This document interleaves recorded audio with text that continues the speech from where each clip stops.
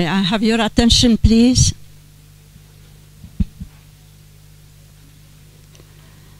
Mr. Sarkis Khouri, Director General of Antiquities, distinguished guests, dear friends. Antoine Chaaya is an architect, partner director based at the Renzo Piano Building Workshop, Paris. Born in Lebanon in 1960, he studied architecture at the Holy Spirit University of Kaslik, where his friendship with the Director General. And after graduating, joined the Paris office in 1987. He worked as a lead architect on a variety of projects, including the Kana Cultural Center in New Caledonia and the Potsdamer Platz project in Berlin. Since becoming a partner in 1997, he has been the partner in charge of many other projects, including the headquarters in Milan, the Broad Contemporary Art Museum, and the Resnick Pavilion at the Los Angeles County Museum of Art, California. Current projects include Phase 1 of the new Columbia University Manhattanville campus in New York, comprised of the university's first 4 academic buildings. A residential project in Miami, Florida, the headquarters of the Société Générale de la Banque du Liban, in Beirut, Lebanon, the Beirut City Museum, Lebanon, and the headquarters of Gaumont Pathé, Paris.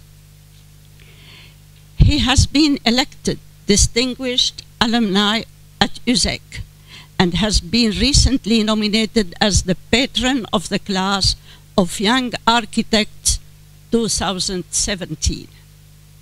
He is an honorary member of the Lebanese Green Building Council.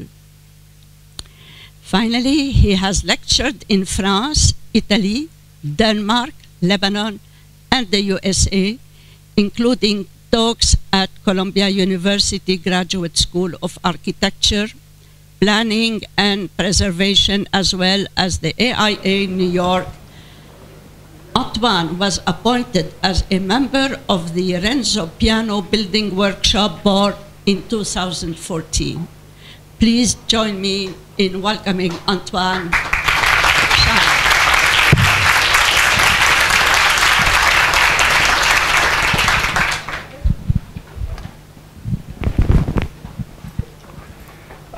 Thank you very much, Dr. Badr.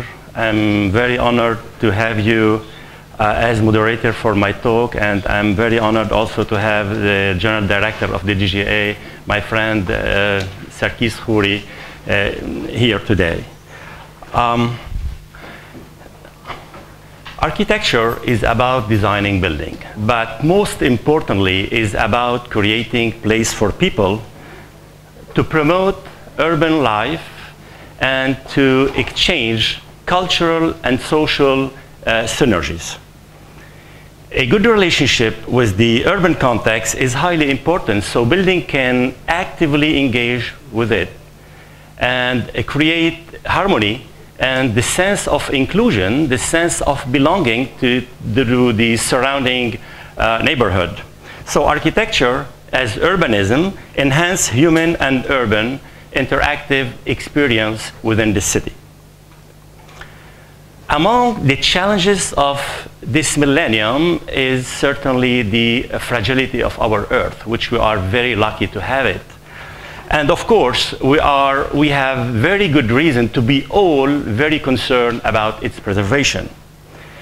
While this common responsibility is belonging to all of us, some people may have a major role to play, such as architect, engineer, urbanist, but also developer, economist, scientist, industrialist, but also politician, because architecture, urbanism, and politics, they are very well connected. So we should collectively think about our action about the sustainability of our action. And this is what we are trying to do at the Renzo Piano Building Workshop in designing building. Architecture for us is also designing in harmony, designing building in harmony with the environment. However, other social and civic values are also highly important for the future of our cities, for their development, and also for their sustainability, such as accessibility, permeability, lightness, openness, tolerance, mixity, accepting sharing space with others, accepting sharing space with the public realm, with the city. Mitigating the segregation between public space and private space, it's very important things. It's very important between private building and the city, as well as public building and the city. It's crucial to enhance the synergy and to create symbiosis, especially at the ground floor level where buildings are meeting the city. The ground floor, which is the natural extension of the street into the building, it's very important and is a fundamental catalyst element and unifying urban factor in the city. It's the real opportunity to connect the building to the public realm, to the city. Architecture is also about humanizing the space, not only about designing facade. So from one side, enhancing the nature in the city, and from the other side, promoting the pedestrian realm. Where the balance between the presence of the car and the presence of the pedestrian is very important, it's very fragile, delicate, and critical. And it's as we had lost this balance. The car had invaded our cities and had stolen it from the pedestrian. So today is the pedestrian to reconquer the city and to take it back to their realm from the car. And this is what happened everywhere around the world. What happened in New York? What happened in New York? You go today to the Times Square and you see that they reduce the traffic and they provide more space for pedestrians. They put seats and tables in the street to dedicate, to offer more place for pedestrians. This is what happened also in London, and this is what happened also in Paris. They closed the Rive Gauche and now they are closing the Rive Droite. Maybe many people are not happy, but this is not bad. And why this could not happen in Beirut? In Beirut, we don't have enough space for pedestrians. So I think this is what I meant by humanizing the space, is giving more space in the city.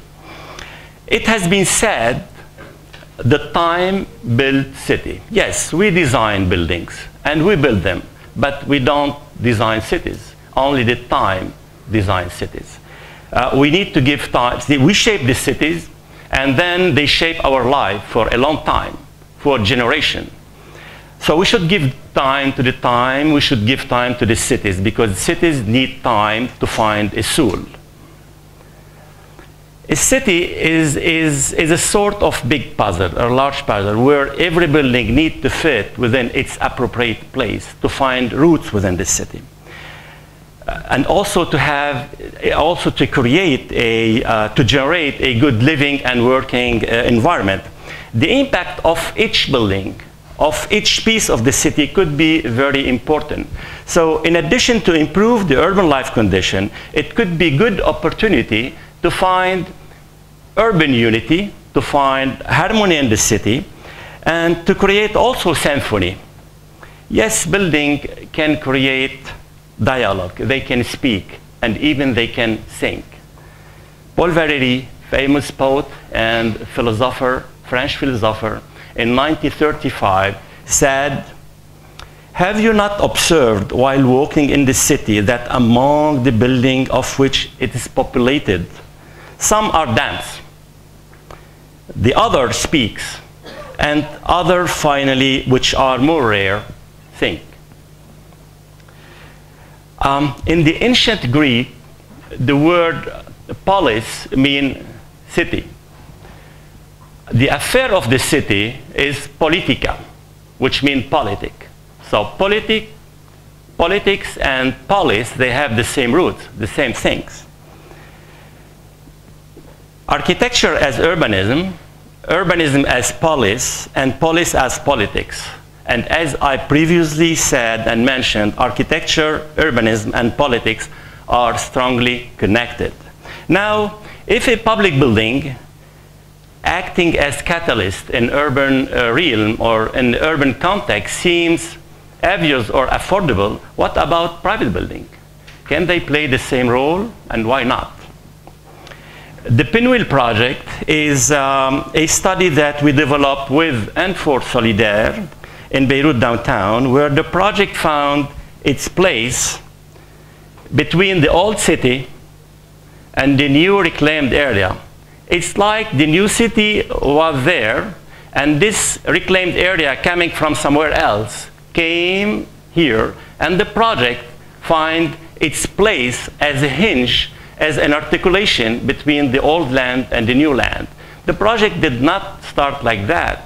We have been called to design very small building, a tower here, and then slowly, working with Solidaire, we enlarge the dimension, the site, in order looking for urban unity. The master plan, which include only private building. I'm showing this building as an example of private because later we will be talking about public building. The master plan, which include only private building, was designed to be completely open to the city, with a very large suspended garden recalling the Babylonian garden. All these gardens were completely with public access, connected together, all buildings connected together with bridges. The ground floor of the project was completely and only inhabited with function that was public access. That means the project that was completely permeable, transparent, luminous, and open to the city. We did all this in order to create an urban unity, because having a coherence at the ground floor as well as the level 24 with the garden gave a urban unity to this project. It was a very ambitious project.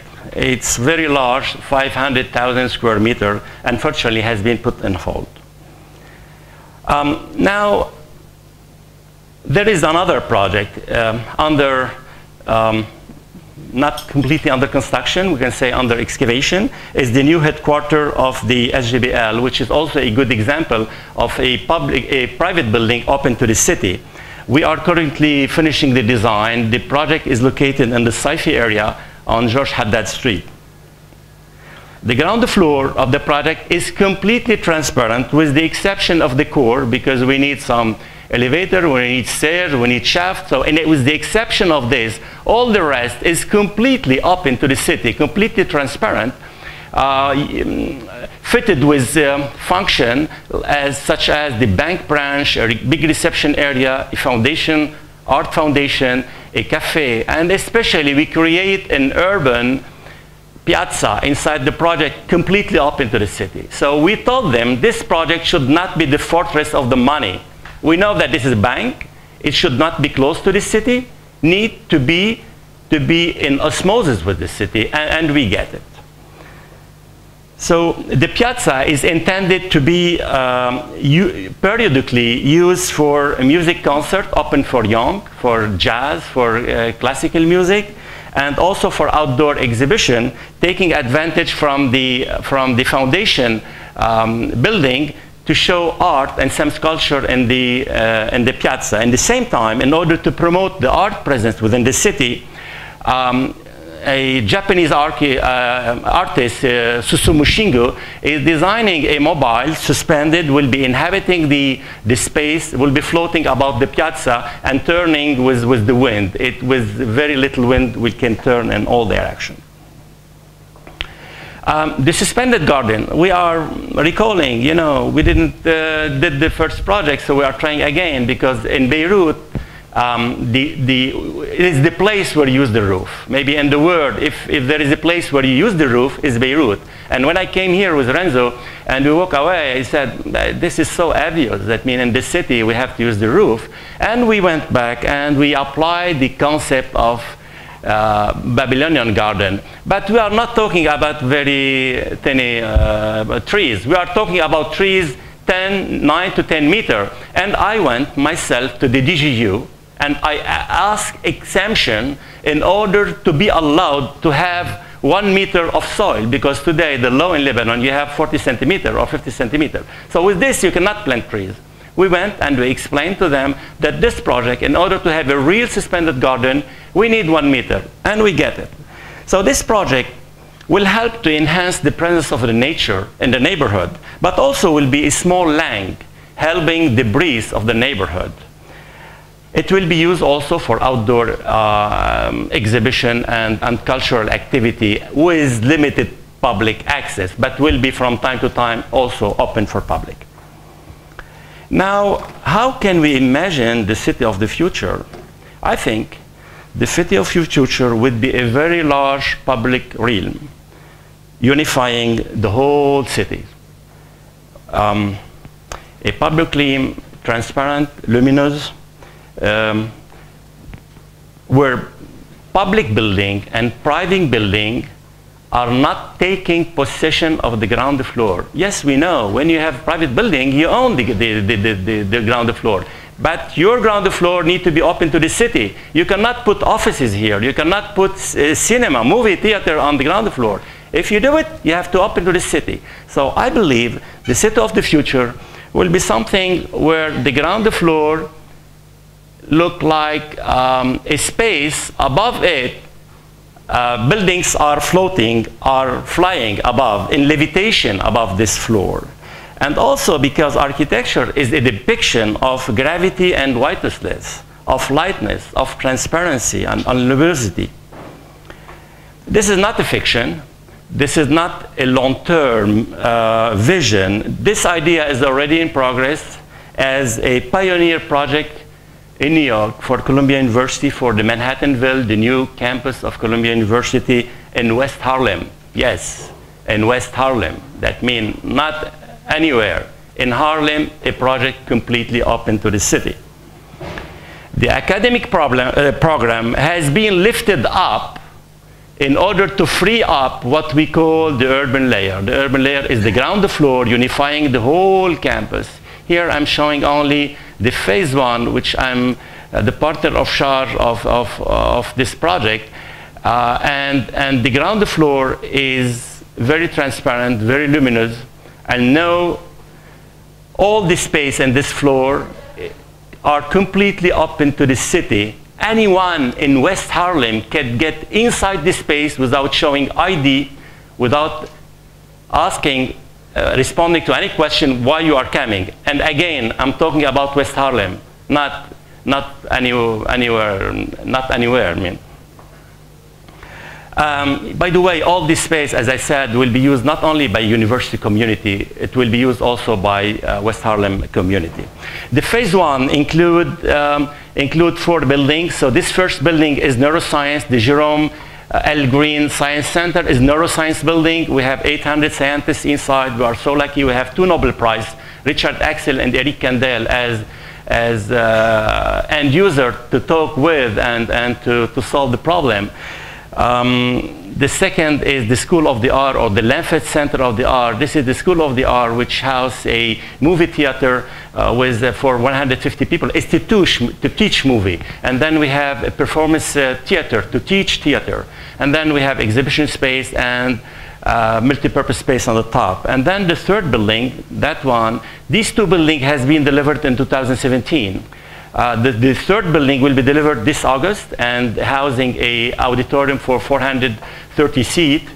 And it's not big secret if I say that in September, Hillary Clinton will be in this building, will have 1 floor in this building. So as part of the phase 1, we have also, what's very important, the most important element is this exterior outdoor space. It's small piazza, completely open to the community.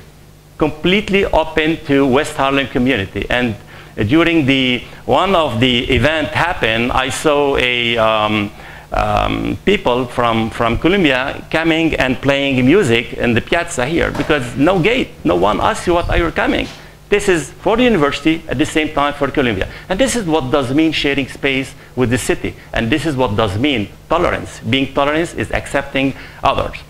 The fourth building, we just finished the pre-schematic design for this building. Is again, here all this is above $1 billion project. So in this building we have the Global Center. The Global Center is to treat and to think about the problem of humanity, and also including the Earth Institute. And now currently we are working on two buildings here, the fifth and the sixth building on feasibility study. This is an image showing buildings under completion. This is the Jerome Green Center, the School of the Art, the Forum, and this is the small piazza with the trees just planted. The Central Energy Plant, so I neglect to say that in the same phase we have the CEP, the Central Energy Plant, which feed energy for the phase 1 and the phase 2, and the two chimneys on the top are coming, they are the stacks of this CEP. This is an image of the small square showing how it's completely open to the city.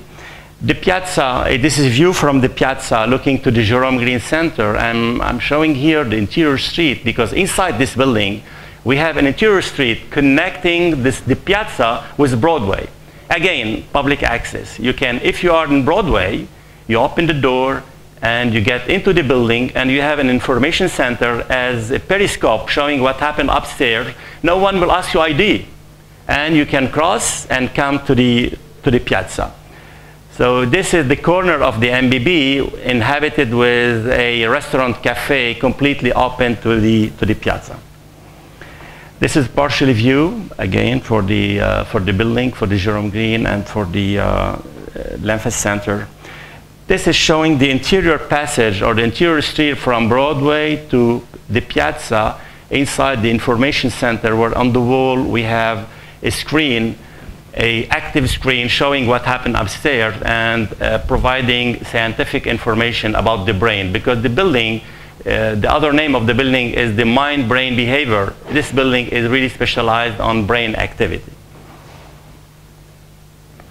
The lab seen from Broadway behind the elevated subway, which causes a lot of problem, and I will show later a relationship between the building and the urban content. So this viaduct is part of DNA of the area, because in Europe, when you come, in order to find roots with the site, you have the urban fabric. It's more or less easy. Here, everything has been cleaned. So we were just looking to something to find roots. The only things we found was the two grandfather. Renzo called this the grandfather because this is the DNA, the industrial DNA of the building, and we tried to learn from this and to develop the building structure to create dialogue between the building and the structure. So we have some exposed structured steel outside in order to create dialogue with the building. Other things that the building has to deal with the urban context constraint, including noises and vibration. We have 88 decibel here on the subway, and we have to cut 50% to inside. So how solve the problem? Because we have scientists need to work inside. So we had a double skin, which acting as environmental element, but at the same time providing the acoustic mitigation and cutting from 88 decibel to 44 decibel. The steel structure, as I said, has been exposed outside in order to create dialogue with the viaduct. And this is more recent photo of the exterior space of the piazza and the MBB and the Lamphas. This is a photo of the Jerome Green Center before the construction of the Forum, because the Forum will come here. And this photo currently during the construction of the Forum, which is the third building, and the fourth building will come here. Now, this is about, I gave 3 examples of good private projects that were concerned and tried to be connected with the city. Now, what about public building? I think the Beirut History Museum is a local example in Beirut of how public building can act as catalyst of public realm. Conceived as a place of exchange where history, culture, art, science, communication, and society were intertwined. It will be a space dedicated to memory, light, and life. The project, we are very lucky. It's really, we haven't to do anything. We are so lucky that the project site is limited by the Martyr Square, is located between the Martyr Square to the south and the Tel site, the archaeological part of the Tel site to the north. So the Martyr Square represents the recent past of Beirut. You know that. The Tel site represents the ancient past of Beirut. And the museum is as a threshold, as a link between the ancient past and the recent past located in between. As you know, the Martyr Square, this is a sketch made by Renzo. This is the way we work. So he did sketch, he sent to me with his iPhone, and then we can work. So in this sketch, he is showing that the Martyr Square, which was a demarcation line during the war, separating East from West, is still maintaining today in our collective memory a sort of national consciousness. Today, the project seeks to re-establish the role of the Martyr Square in creating an urban, human, and cultural synergies, including the Beirut City Museum. That means we are taking advantage from the fact that we are designing the museum. We are not alone. We are a very large team, including the DGA, including the Minister of Culture, including Solidaire, including ATB. It's a very large group. We are working all together. And the idea is really to consider to reestablish the historical lore of the Martyr Square, but including also the museum and the Tel as one vision and one project. All this area, one project, including also the landscape, because landscape is very important. So our goal is to create a unifying place and a destination in Beirut. And of course, as I said, the landscape is very important, including the trees, including flooring, furniture, lighting, and all this in order to create an urban unity in Beirut. And this is what I said in the beginning. Every project could be the opportunity to find unity. Because if you have this land to work with, you close your eyes saying, this is not my problem, my land is here, you are wrong. Every project for us, I'm talking about our experience, is a good opportunity to talk with the city, with everyone, to understand how we can improve the urban context. Because we are concerned, we cannot live alone. And as I said, the building, the relationship between the building and the city is at the ground floor. It's always a good opportunity to connect together. The Martyr Square would be an urban place for people with a reduced traffic around. And this is what we are trying to do today, working with everyone, with the CDR, with everyone can help.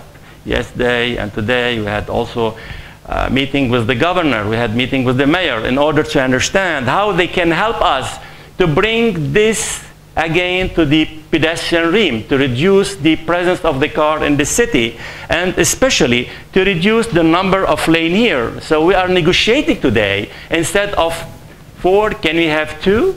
So we can deviate cars. We would like to bring this back to the public rim, because the relationship between, as you will see, between the Martyr Square and the museum is very important. So like that, the Martyr Square could be also the opportunity to have art exhibition or other temporary social outdoor activities to humanize the urban context, creating active urban life, but not ceremonial or monumental. Today, this area is used only for monumental event or ceremonial, but we think that could be for more simple use. It could be used for jazz concert, could be used for open-door cinema once a week, could be used also for flower market, or maybe why not vegetable market once a week. That means need to be used in normal way by the people of the city, but not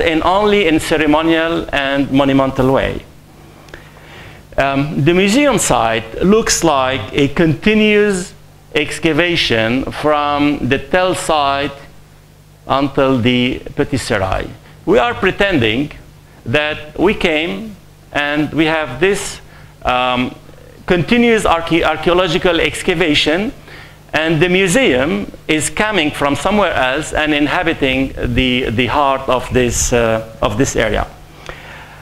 In order to provide a program for the project, like including exhibition space and with direct access to the archaeological site. Semantically speaking, giving the location of the site towards the sea. The sea is here. But also, looking the relationship between Beirut and also Lebanon, also Beirut, with the sea, with the navigation. The project seeks some references or some navigation and nautical inspiration. So the idea is to consider the project like lighthouse. Okay, this is the relationship with the nautical inspiration. It's lighthouse, it's like a cube inhabiting the space under the street. So mainly the project is made with two pieces. One piece, which is the glass cube, coming from the history, from the relationship between Beirut and the sea. And the second part, which under the street, is more connected to the archaeology and is talking the archaeology language. So the idea is, because this building without archaeology, inside and outside, does not make sense. It could be office building. The idea is to consider that this piece is part from outside, even from the way it's done. So this is very heavy and hard piece connected to the archaeology, and the very light and delicate piece is connected to the history. Creating a pedestrian-friendly area, it's a very important topic. Why? Because we would like to use the people coming from the Martyr Square to the museum esplanade, so they can cross the street without any danger, because today you have to be a kamikaze to cross here. And we create a small piazza open to the city in front of the museum. We will not have a fence here. This will be a meeting place open to the city, which give you the possibility from here to enter to the museum, and from here also to be connected with the Bronze Age glacis and the Hellenistic Tower. At the same time, give you the opportunity to go around the museum and having a viewing terrace with a panoramic view to the archaeological part.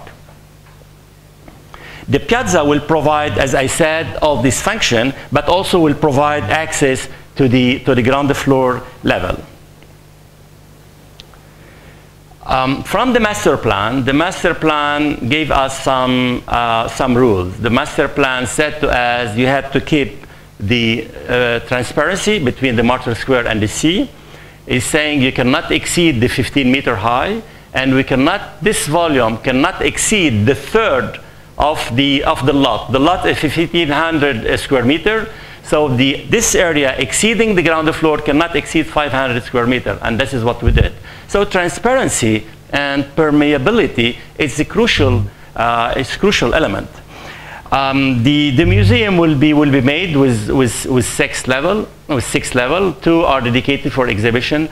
All the part, of course, I'm saying under the street, but if you see here, all this part under the street is visually, and some are physically connected with the archaeology. So you get to the museum, you do what you want to do, you see what you have to see, and then you go to the restaurant, you have the terrace outside, and from here you continue your journey through the archaeology outside.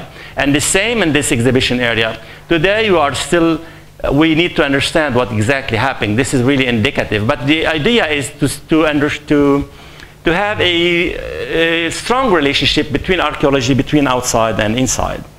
The museum is designed as a time machine. The glass cube will be inhabited with with the floor that we need, but also other elevators, freight lift elevator, and the shaft, and everything we need, suspended light, everything we need to make this space work correctly.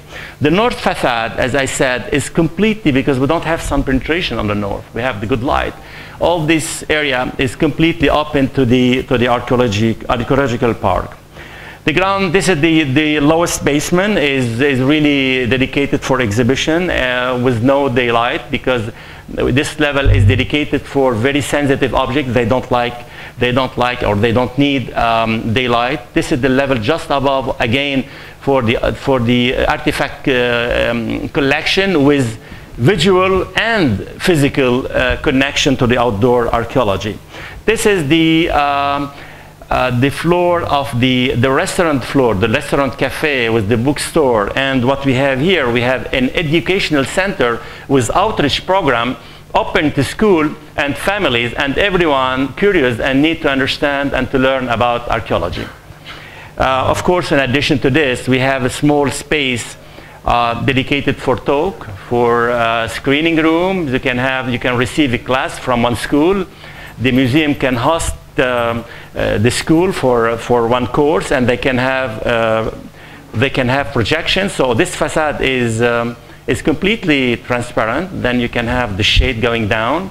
You have the projection, and then at the end everything will be raised, and you will see outdoor the archaeology. This is the BG1, the below grade number 1, with some exhibition space, administrative, and here we have restroom and support space. The ground floor, as I said, is the direct and the, no, sorry, this is the first floor. The first floor is above the ground floor, is a floor dedicated for, it's like a viewing platform open to the archaeology, and so you can connect to the have information. You can have some pieces or some information related to what happened here is connected also to the Bronze Age glacis and Hellenistic tower, as well as visual connection with the Martyr Square. The roof is about 750 square meter, is fitted with PV cell in order to produce energy for the museum. It's completely solid in the middle and becomes more transparent at the edges, at the cantilevers. This is a view from the model from the top. This is another exploded axonometric showing all this floor that I just described to the cube.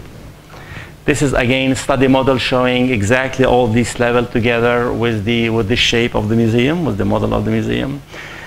Now I would like to say something about sustainability. So the project will be very responsible. The project is, the sustainability will be part of the design without being fashionably explicit. We will not show that we are very good putting things, decorative things to show that you are sustainable. Sustainability is very discreet on this project. So the project mainly, maybe 3/4 of the project is built under the street. So the thermal inertia of the project, it's very good because a very small piece, a glass piece, is above. But all this area around is really with opaque envelope. We have the roof. The roof is acting as urban umbrella. It's protecting from the sun, especially in the summer. So this is the sun angle at midday because this is the south facade. And if we report here, we see that there is no sun penetration in the sun on the south facade. On the east and west facade, because as you know, the sun is low. The sun in the winter is quite low. Go from east, south, and west. In the summer, in the hot season, the sun is higher. The sun making like that from east to south. So on east and west, in the winter, the sun is lower. We are protecting the outer facade with a shade, motorized shade. When the facade is hit by the sun, the shade will go automatically down. When the sun is turning and no sun on the facade, the sensor will detect it and the shade will raise. I would like to mention that we are still exploring geothermal solution for this project. Yesterday we had a very long meeting with specialists And we are trying to understand where we can find water, and if possible, to use the water in order to provide HVAC for the building. We are still exploring this, and we hope that this will work one day. Natural ventilation also will be explored in mid-season. You know, during maybe 6 months in the year, we can have fresh air coming from here, and you don't use HVAC because day like today, for example. Of course, here a little bit hot now but anyway, natural ventilation can work, and we can save energy. And also the use of the daylight. We are maximizing the use of the daylight combined with so daylight and artificial light, achieving light harvesting for the building. This is study model for the roof. I said the roof, we had some inspiration from nautical, so this is the way that big ships are built, and we are trying to use a structure that allow us to cross with the duct. This is the roof, the edge of the roof fitted with PV cell, and how it becomes degressive when you go to the edge. So we don't add with something completely solid. This is also another view showing the roof from below. The building breathes through the roof. The roof is like breathing from this area. So above the facade here, in order to achieve the natural ventilation in this area, so we have a space where the building can breathe. And because we have noise outside, we are studying here a sound trap which allow you to breathe, to provide exit for the natural ventilation, at the same time stop the noise coming from outside. Again and again, models showing, because the facade is really suspended, structure suspended from the roof. So we have the roof is big diaphragm, structure diaphragm, from which we are putting cable, and we are suspending the facade from the top, and everything will be connected. These are the shade, the automated shade, are part of this facade. Again, other drawings showing the steel system. This drawing is just to show you at 2 different scales. This is the east elevation, showing the 15-meter limited by the master plan and the urban presence. So it's not an arrogant presence. It's very subtle presence in the urban context. And this is the west elevation from An-Nahar side. The project seeks transparency, lightness, and luminosity in order to achieve a subtle relationship between archaeology, nature, and technology with respect to the environment. And thank you.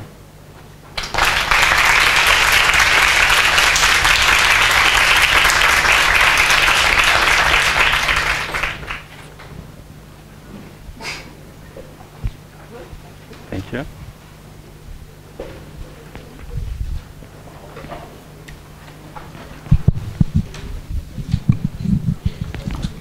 Where are you sitting? I will help you. Yes, thank you.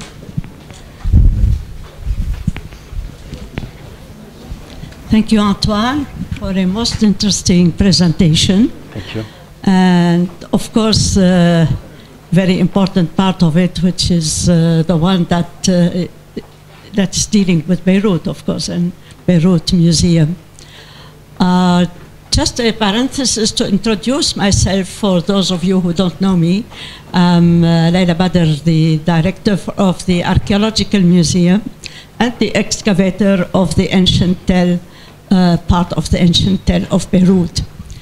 I think now we open the space for discussion and discussion, and I welcome, and I think Antoine would welcome all sorts of questions. Please give your name. Muna Hala, I'm the director of the Neighborhood Initiative at AUB now.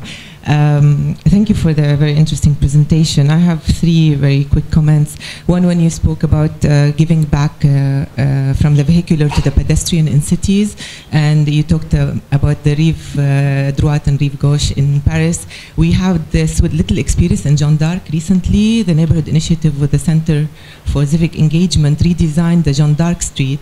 We deleted one parking lane on the right side, and we had 6 years of negotiations with the shop owners because they thought that deleting 33 parking spaces is really catastrophic. What we convinced them is that we're giving you back a 3.5 meter sidewalk with a safe passage, with benches, with urban furniture, and only this year it was executed. And until today, many people are still skeptical whether this was a good thing to do or not. So I hope this will be one for the city to follow. The second thing is about when you said about the idealistic actually project of the Babylonian gardens, hanging gardens, which you showed, the 500,000 square meter. I just wanted to point out that the yachting club in Zaytuna Bay had the intention to connect the corniche to its roof, one building, small building. And if you go now today, you see the columns there just to support the bridge, but they didn't go ahead because nobody wants public access on the roof of one public building. So it's one dream to go forward.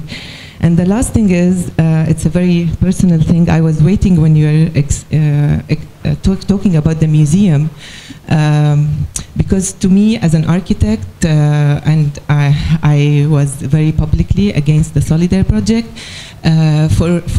for me and the people who supported that side of view was that Martyr Square has lost its identity by being open to the sea, because it was a square, it had a backdrop, it has the Rivoli cinema, and that is in the collective memory of everybody. So now your project is actually where the Rivoli cinema was. You're taking that,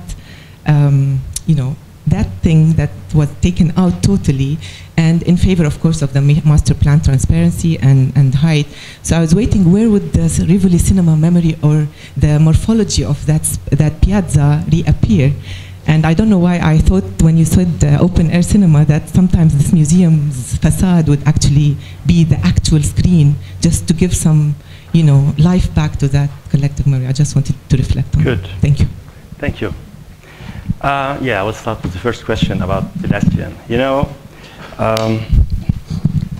Usually when you go to the doctor, when you have a problem and you go to the doctor, you don't tell him what you love to have.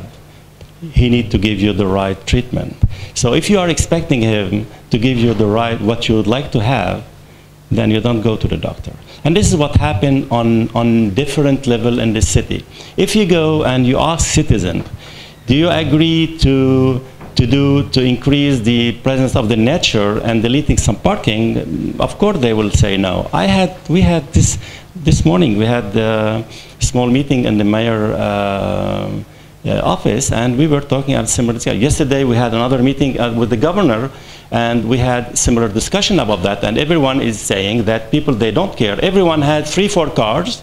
He more care about place in the car for his car in the city, and doesn't care about trees in the city. So I think this is a civic problem. Okay, we the Lebanese, we have a lot of quality, but sometimes we need also to accept to change and to adapt ourselves to how can we respond to the fragility of our earth if we don't accept to reduce the presence of the car in the city. So in London today, in order to get in the city, you pay a tax. In Paris, yes, they closed the Rive Gauche and Rive Droite. Many people are complaining a lot, but I'm supporting this action. I really in favor. When I walk with my family, we go and we walk, and it's so beautiful. I don't use my car in Paris. I don't need it. Sometimes I forget where it is. I don't know. I have now an application on my iPhone to find my car because I don't use it. I use it maybe once a month. So I think, but this is a very complicated problem in Beirut because it's connected to the public transportation. And this is not an easy problem, but you need to start somewhere. You need to start somewhere. If not, you cannot use the pretext that I can do this, so I don't do anything. No, you have to start somewhere. With regard to Zaytuna Bay, I'm not the expert. I don't know what happened, but I heard by pure chance, nothing to do with this, I heard a story from someone I think he has the information that the project has been stopped because they were not allowed to cover it for other reason. The question is not they want to go there or not to go there. It's something completely nothing to do with the architect and with the developer. I'm sure about this question. For the museum, yes, it's a very delicate topic. I would like just to invite you and to drop your attention to the fact that cities cannot live in the past. Cities need to evolve. We have to believe in the city mutation. In the past, when Haussmann imposed his master plan in Paris, which today becomes big reference, go to Paris and to see the Haussmann. Do you know what happened? In my talk, I said something about architecture, urbanism, and politics. They are deeply, strongly connected. Haussmann was, for Napoleon III, he was the governor, senator, and minister. And Napoleon III opened the drawer and said to him, take the money that you need. I am provided the protection. I give you everything, but do your plan. And what he did, he didn't care about building. I'm sure they demolish maybe some valued building, but you know, there is a Japanese said, you should not, Hiroko will be happy because she teach me this. Yeah, that when you look, don't look the leaf. You have to see first the forest. You need to see the forest and then you go to see the leaf. Because if you are lost looking to the leaf, then you don't see the vision. And this is what is happening with a lot of people about many things. Yes, when you are architect and someone asks you to build here, so what you do? You say, I don't build. So in Beirut, there is a master plan approved by the President of the Republic with a decree, presidential decree, has been approved by all authorities. They call you and they say, this site has been dedicated by the Ministry of Culture to do this museum. What you say? We don't do it? I mean, no.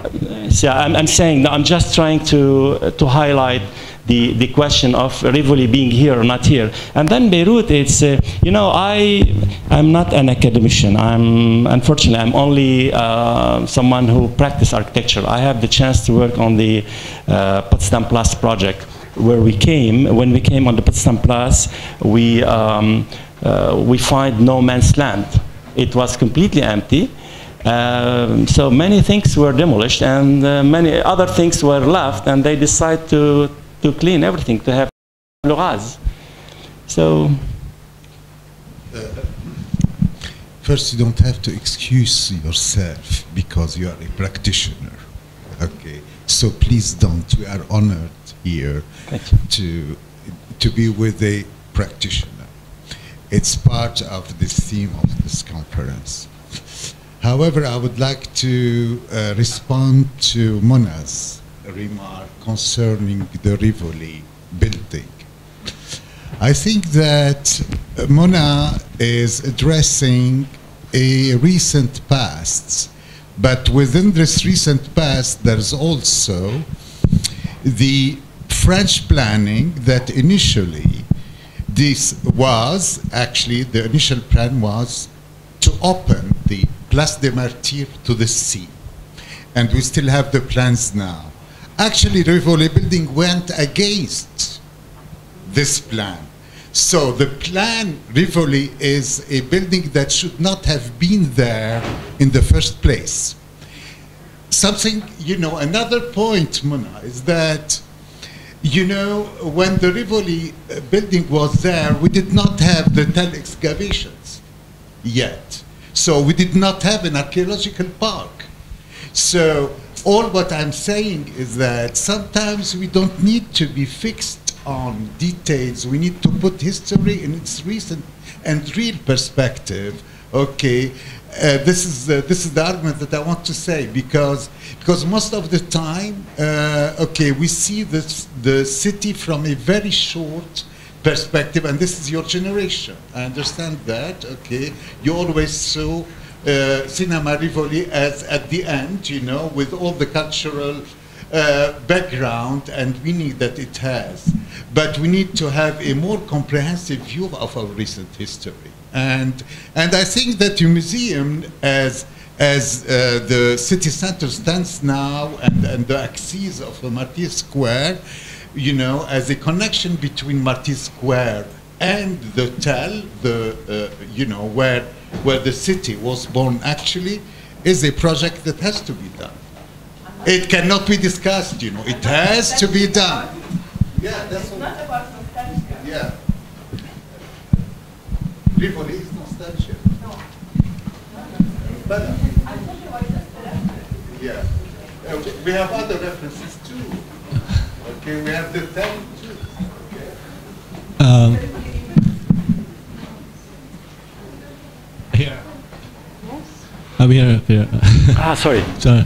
First of all, I want to really, I'm very happy that you're using in the landscape for the Société Générale building the Lebanese pine tree when you refer to the park as opposed to the palm tree or all of that you are actually bringing back to Beirut the native trees. This is really nice that to bring it. My other question is for that project also, you mentioned that you're trying to, like, there's a public space, but you mentioned that it might be not always available for the public. Is there, like in other cities, like in New York, there's always these part of the development, they require them to maybe give a public park, or the plazas in Manhattan, they're private, but they're used by the public. Is there a way that this could start happening with these projects, since you're talking about the ground floor being open to the public? Yeah. And the other question is the crossing between the Petit Sarai to the museum. You mentioned that it should be easy. Will there still be cars there, or that has been discussed? Because that's very important to connect between Martyr Square and the museum. Yeah. Thank you. Okay. Great, thank you for this question. So with regard to the garden, yes, I appreciate your note. Effectively, I said we have to be responsible. In Beirut, we have a water problem, correct? We are designing garden. When I present the project in the DGU, Mr. Berge Hadjian asked me, okay, you are offering Beirut a beautiful, helping Beirut to breathe, so how you will be irrigating this? Because you can't always all explain. So in our sustainable approach, we are recovering the condensation water of the HVAC unit. So the park is about 4,000 square meter. We need 4 cubical meter per day for irrigation, because we are not irrigating like that. It's with tube and little water. The water coming from the HVAC condensation is 35 cubical meter per day. We are using only 4 to 5 cubical meter, and the rest has been used for the toilets. So in the tree selection, we went to native trees. Now we are struggling with the pine. We are struggling because some local consulting is saying you have to be careful with the roots, that they will attack the waterproofing membrane. This is not the opinion, the technical opinion of our French consultant who built all Disneyland and helped us to plant trees 24 meters in New Caledonia. He's saying, I will try, and the local consultant is saying, don't try with the pine. So we are not giving up on native trees. We may not be able to use the pine, but we will be using other native trees like the ilex, the Quercus ilex, or maybe the ficus or things like that. But we will be using native trees. With regard to your question about public space, yes. We had the chance to have an intelligent client. We don't take all the project came to us. We refuse many projects. So the client usually select the architect. In our case, we select the client with who we can work. And we have a very good client who is listening to us. We said to him, if you are aiming to design the fortress of the money, we are not the right people. You don't need us. If you accept to design, if you accept to have a premier building, okay, we are very good for that. So we are designing together the program at the ground floor, and we are still talking, we start to talk about program for this exterior space, including activity for young, jazz, but also other music, also cultural event, including art exhibition, because the bank has a art collection. One of the 3 buildings is art foundation. So we will have art exhibition inside. Okay, at the same time, we have also some archaeological pieces that will be left on site and will be integrated inside the building. So we have very good reason to have public access to this building, and we don't have any private space at the ground floor. Once you don't have a private space, this is only public access function, then of course people will get in. The last question with regard to the Petit Serai connection with the Martyr Square, effectively, this is a good point. And we, one day I had presentation to the Prime Minister Salam, and the Prime Minister Sanura was there, and he asked me the question, saying, okay, you are talking about crossing, so how you do? And I said, with the CDR and Solidaire, we ask a study, traffic study in that area, in order to deviate the car. Today, everyone would go to, even to Beirut, anywhere, it will be passing this because it's nice. You pass, you create circulation, you create problem, and a lot of cars. But if you say people going directly to, I don't know, to the airport or to somewhere else, don't pass here, you deviate from on the sea level, then you reduce the number of the car. And we are saying that even the flooring treatment of this area need to be done for pedestrian. So the pedestrian will be welcome. The car is not welcome, but is tolerated. Of course, for delivery, for ambulances, police, all of this, they will have access, but also private people they have. But they will be somehow penalized in putting a traffic light in order to reduce the car speed in the city and promote a pedestrian-friendly area. And with the CDR today, yesterday, Nabil Aitani is here. We had discussion with him, and we are asking help to sit down and to see in which way we can narrow these. I mean, we are having help from everyone: CDR, the mayor, the governor, with Solidaire, of course, and working with the DGA. Everyone is really helping us in order to make this pedestrian-friendly area possible in that area. My name is Mario. I'm currently developing my thesis on construction as a destructive tool for cultural heritage. I've chosen your particular site in Saifi for SGBL. However, my question is directed to you and to Professor Badr in general towards archaeology in the city.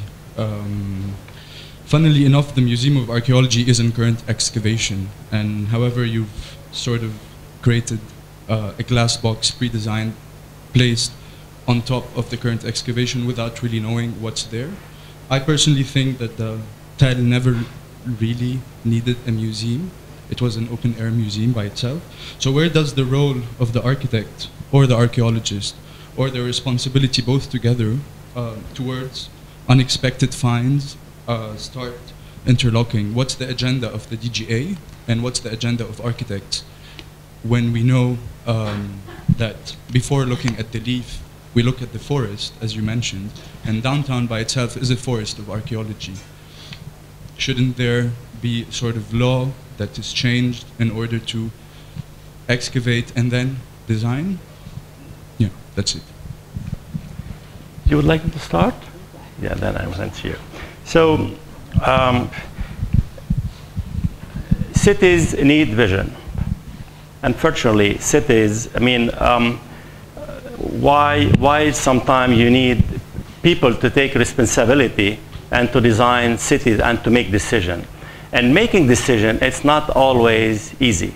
So from time to time, someone needs to make decision about making something happen. One day in New York, it's it's very expensive site. One day, one decide that this area will be dedicated for nature, and he create the Central Park. Someone else in Hyde Park in London, someone decide that this need to be dedicated for that, and he said you cannot build here. In Beirut, this decision has been made long time ago by the Ministry of Culture. They decided that this site need to be dedicated to this activity. And this site has been excavated several times, and I think maybe you are more qualified than me to explain how many times, and yourself, and you find things you find, and you thought are valuable, and I saw them in the National Museum. So the site was excavated. Many valuable archaeologists work on the site and excavate and found things. Today, if we would like to keep every stone we see in this city, you don't do anything. We have just to be honest. We have to leave Beirut as big archaeological site and go live somewhere else. We need to be very honest. Everywhere in Beirut, under every street, every tree, you have archaeology. We should not be hypocrite. I cannot be hypocrite. We have to watch and to accept that cities need to accept mutation and accept evolution. Now, having something here, yes, someone can say this is natural. I mean, we can be lazy and saying it's easy, so we don't affront the problem. We say that this is open air museum. It's not correct, because the museum has a lot of very beautiful pieces telling the story of Beirut. And by the way, this museum is not an archaeological museum. This museum has a mission to tell Beirut story. And Beirut story is not only one period or two periods or three periods. Many periods of Beirut story are not on the site. So what you do with this? You know, Beirut, Lebanon is what it is. Okay, you have religion, you have community, you have politics. It's a very complex context. You cannot make decision excluding others.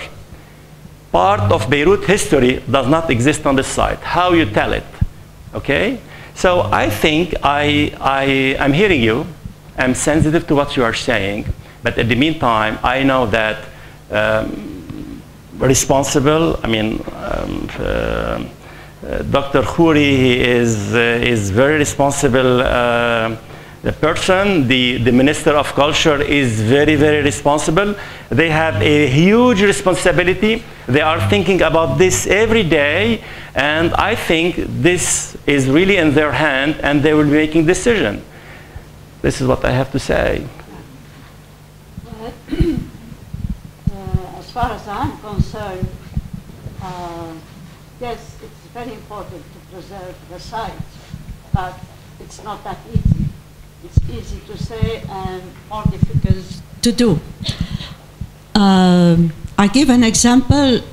Our archaeological excavations under the St. George Cathedral of the Greek Orthodox, there it was easy. There was no problem, no urban problem, let's say. And we preserved it into a small, very didactic educational museum, and very clear to be visited. Now, when we excavated the archaeological site of the ancient Tel, of course it was easier to preserve, and it was my main concern to ask for its preservation. Sheikh Lor, we were excavating, and because it was a government space, it is not a private space, so it's much easier to deal with it. And we had the UNESCO team to handle this. At that time, it was more organized, let's say, because it was a smaller project in terms of how many excavations we were doing. So the site was classified, and the idea of preserving it into a museum has been there for a very long time, and I think it's a very good initiative that this project of the museum is going on. And yes, you call it historical, the history museum. I see little history in that museum. It's more archaeological museum, I think. And my concern is the space you give for the exhibition. I looked at the several layers. You have 2 layers, architectural layers for exhibition, and there are about 3 or 4 for administration, for cafeteria, for other events. And at that time, I made this remark, and I suggested that, first of all, cafeteria, you are surrounded by restaurants. Do we really need a cafeteria? Maybe for income, and I don't think how much income does it give to the space. Yes, Sursok Museum may tell you if they are very rich, but they have not a cafeteria inside the museum. It is always open and in the evening, but that's another subject. And so you don't need really a cafeteria. And administration, you can also have it outside the space. This space is so valuable, and it has to contain more of the archaeology of Beirut and even history. And you have so many excavations, I don't know how you can fit them there. Thank you. Okay. Thank you for this comment. So we will invite you next time. Sorry? Can I would like just to say some comment, and then thank you for your comment. Next time we'll invite you for the workshop to talk about the program. No, I would like to ensure you that maybe I misexplained. So we don't have 6 equal levels. Under the street, the level is 1,500 square meter. We have 2 levels, but including also mechanical. So we will have net something like about 2,000 square meter in below grade, plus something, maybe 2,500 from 5,000 dedicated for exhibition. But the building, as a car, in order to run it, you need a motor, you need some mechanical, you need some support space, you need toilet. Now, with regard to your comment, even the restaurant will not be a stupid restaurant, in the sense that I think in that area will be also the opportunity to show some archaeological piece. And here we need to work with Dr. Khouri. So I'm still saying that in this museum we need to have some big pieces. So we need to sit down one day and with your help to identify some large piece that could be seen not necessarily inside the exhibition space and could be also dispersed everywhere, even in the ground floor level. When you arrive, you can put pieces. Okay, the archaeology will be dispersed everywhere in the museum. We don't have a space without archaeology. So I'm hearing you, but don't worry, we have enough space for exhibition. But having said this, where you are right, the museum is small, yes, because the lot is 1,500 square meter, and we have been asked to do 5,000, and we are already 2 meters below the sea level. So it's not easy. At the same time, for this reason, what we are saying, we cannot, this area could not be reduced. Cannot be, I agree with you, not maybe enough, but this is the maximum we can get. Thank you.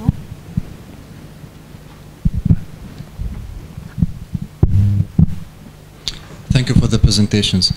I think providing public spaces does not mean public participation.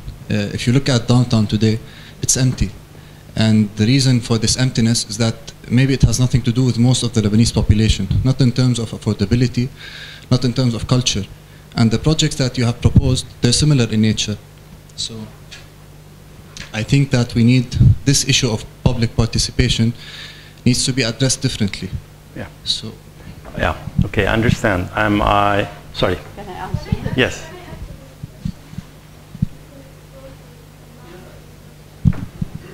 I'll just answer this very quickly and give you the floor. The public participation, if you have participated in the nocturne of the museums, which was organized by the Ministry of Culture, you would realize that there were about 6,000 visitors in the major museums. So people are attracted, but they have to be invited, and the space has to be inviting. So when you invite the people, they would come, but our people are not educated to visit museums. And besides, remember the proverb, the Arabic proverb, كنيسة القريبة ما بتشفي. The Lebanese people, when they go abroad, the first thing they do, they go to a museum. But here, it's taken for granted. They don't really make the effort to do so. So maybe we should provide something else. They don't, maybe we should accommodate the current trends of our culture. If they don't go to museums, my main comment was not about museums, it was about the other projects. I will respond then. I will respond, but I would like maybe, there is a lady there, she would like to ask a question. But I will be responding, I take note. Okay, hi. My question is that both of the projects are a bank and a museum, which are high security projects and which you have decided to liberate the ground floor and open it to the public.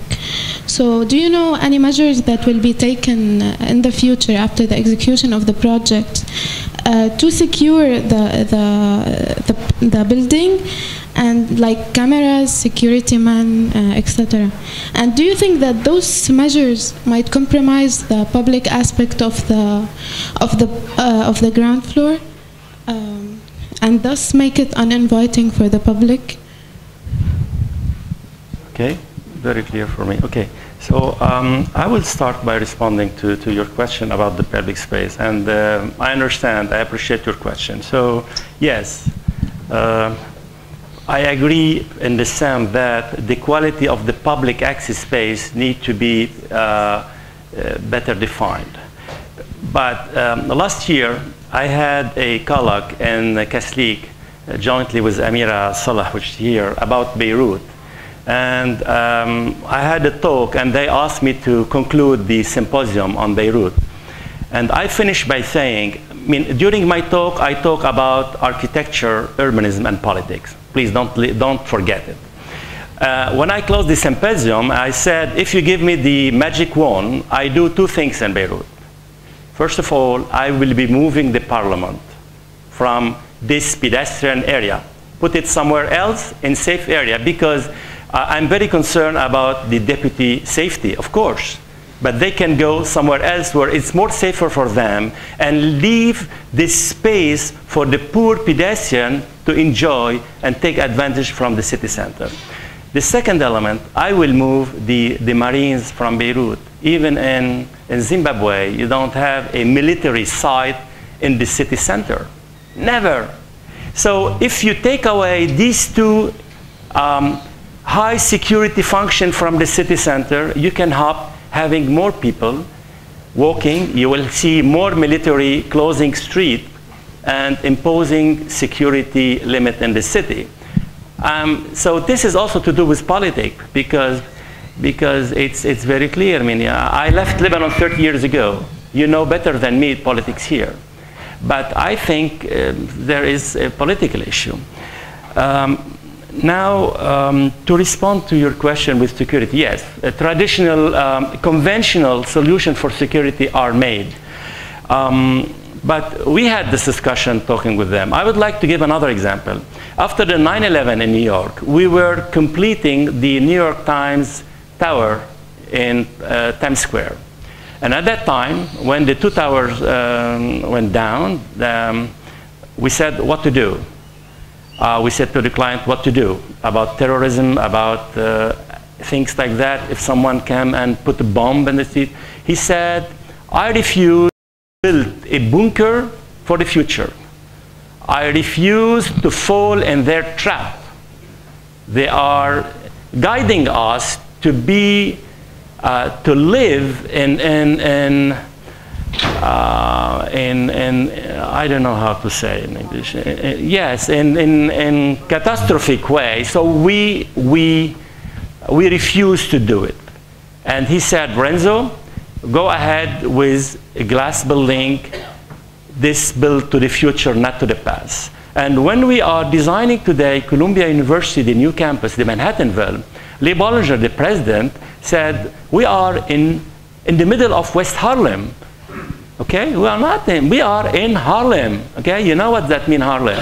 So with no fence, this is what is making the difference between the old campus, the Morningside campus, and the Manhattanville campus. One is gated, completely enclosed, and the second one is urban, completely open to the city.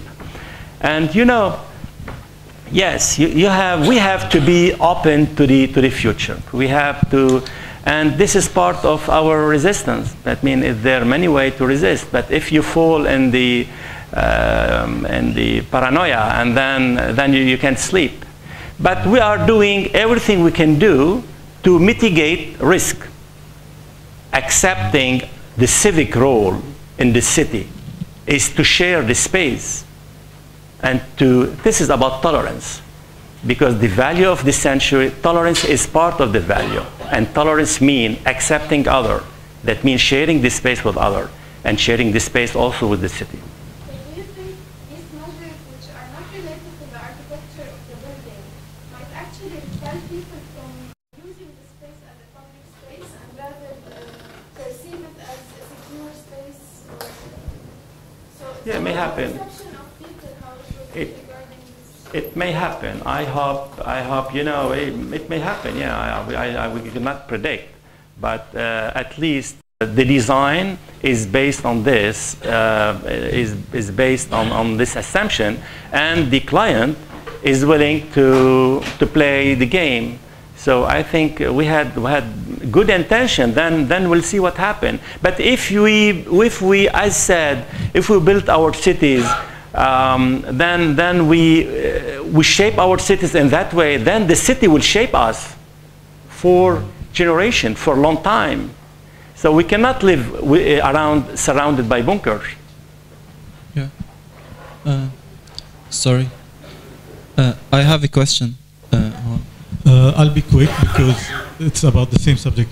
Just a quick remark about the Beirut City Museum. My understanding that it's 50% archaeology, 50% orientation to the rest of the city, both geographically and historically. So it's not the way I understand it is that it's not a container of artifacts exclusively, but also a place, it's a platform to embark on understanding the whole city. So yeah, you are giving me a small passerelle to also comment on what you said. Maybe I explained. I was not talking about history.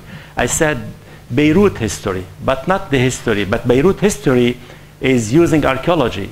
I'm telling that means the museum role is to tell the history of Beirut through archaeology.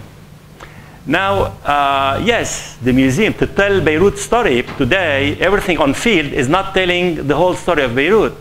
You have many other period does not exist, will be reflected through artifact inside the museum, but also through film, through a three-dimension projection on the wall.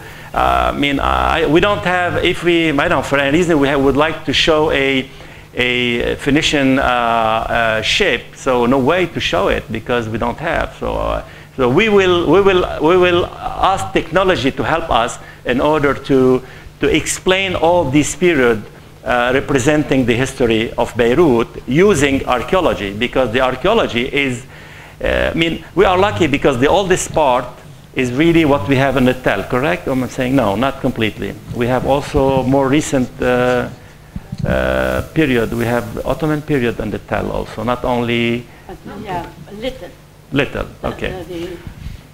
We start with the, well, we don't have it stratified that well, but we have Bronze Age before Phoenician period. Yeah, we have Bronze Age. And we have glasses of this. And I remember Dr. Khoury, he said, when one day we sat and I promised him that the The eastern side will be treated from landscape and from lighting standpoint, because here we have the Hellenistic tower and the Bronze Age glasses and that and this. Yes. Yeah. I had Robert, just a quick last one.